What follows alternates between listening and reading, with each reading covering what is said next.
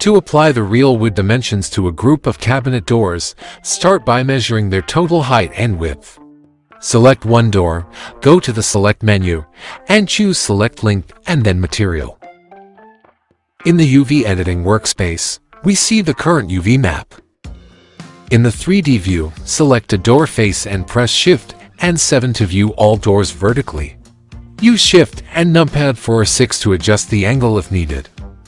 Select all faces, open the UV menu, and choose Project from View Bounds. Now the UV map matches the door's layout. Press S and Enter to open scaling. Set Scale X to the total cabinet width divided by the real wood panel width, and Scale Y to the total height divided by the wood sheet height. If your texture isn't seamless, move the UVS slightly for a more natural look.